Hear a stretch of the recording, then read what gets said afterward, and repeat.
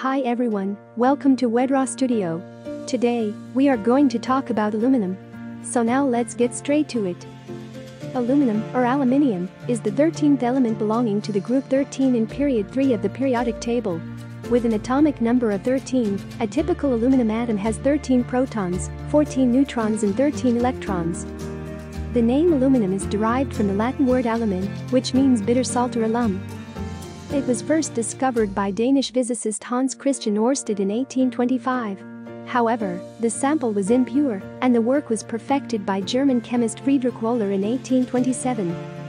Did you know that aluminum is the third most abundant element in the Earth's crust, after oxygen and silicon? It makes up about 8.23% of the Earth's crust by weight. In the late 19th century, aluminum was more valuable than gold or platinum, as it was once hard to extract. The Washington Monument in the United States was capped with a 100-ounce aluminum pyramid in 1884 to demonstrate its value. Aluminum is a metal with a silvery white appearance. It shares several typical characteristics of metals, such as high electrical and thermal conductivity. Aluminum is malleable and ductile. With a relatively low melting point at about 660.32 degrees Celsius, it is easily formed into various shapes and sizes during the manufacturing processes. Aluminum is a reactive metal, particularly in its pure form. However, it forms a dull gray protective oxide layer on its surface when exposed to air, which prevents further corrosion. Aluminum has a density of about 2.7 grams per cubic centimeter. It is significantly lighter than most other metals, with a density about one-third that of steel.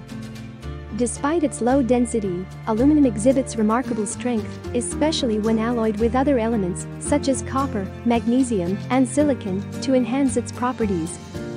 Did you know that the Burj Khalifa in Dubai, one of the world's tallest skyscrapers, uses aluminum extensively? Aluminum's lightweight yet strong properties make it an ideal construction material for such structure. Aluminum is widely used in the aerospace industry for manufacturing aircraft, spacecraft, and satellites.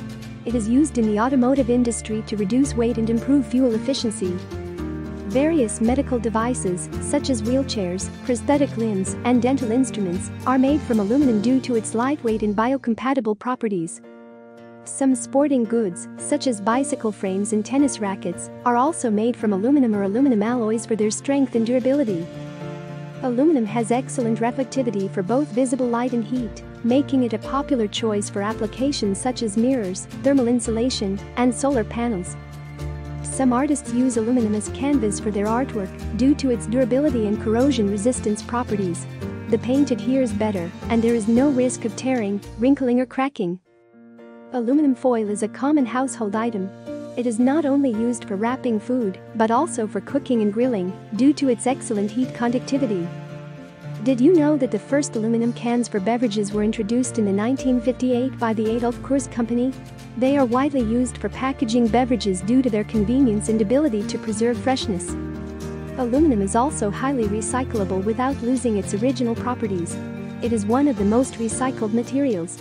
Recycling aluminum saves a significant amount of energy, making it an environmentally friendly material.